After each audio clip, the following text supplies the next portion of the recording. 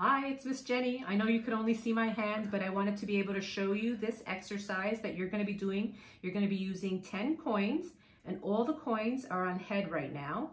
I don't know if you could see it perfectly, but they are all with their heads facing up.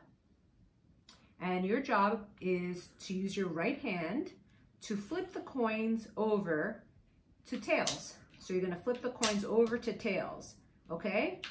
But mommy or daddy or a big sister or a big brother is going to say ready, set, go.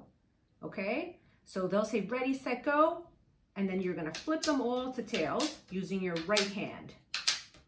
Work your way all the way across. And I put them on this white board because my table's brown and I wanted you to be able to see them. And then after you're done with your right hand, you're going to use your left hand. So your left hand, you're going to use their left hand, and you could start on either side, on this end or this end, and you're going to flip all the coins from tails back to heads again. Whenever your mommy or daddy or your big brother or sister say go. Ready, set, go. And you're going to see that one hand is easier than the other hand. So my left hand, I take a little longer to do them.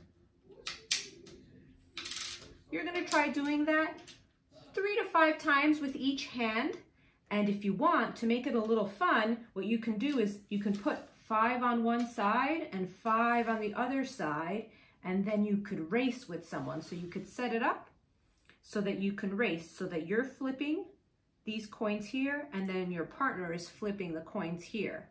And you could start on one end and go to the other end using both of you your right hand or both of you your left hand, and then you're going to see who wins. All right, have fun coin flipping.